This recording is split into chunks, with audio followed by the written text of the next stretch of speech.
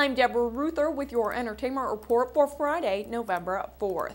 Selena Gomez's alleged stalker pleaded not guilty in court yesterday. The 19-year-old starlet says Thomas Brodnicki stalked her from July through October this year, even going so far as to threaten her life. Brodnicki faces a maximum of 3 years in prison if he is found guilty. Andy Serkis has signed on to lend his talents to a Rise of the Planet of the Apes sequel. Serkis has signed a 7-figure deal to reprise his role as Caesar.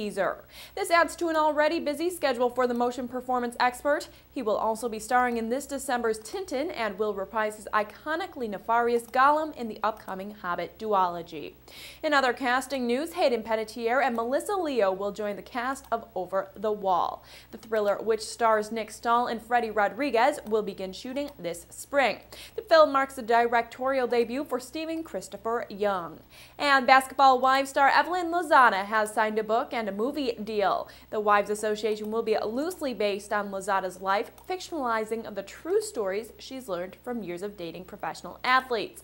Lozada is the one-time fiancé of former Boston Celtics All-Star Antoine Walker and current fiancé of New England Patriots wide receiver Chad Ochocinco. That's your entertainment report for Friday, November 4th. I'm Deborah Ruther. Stay logged on to rttnews.com for all your entertainment headlines.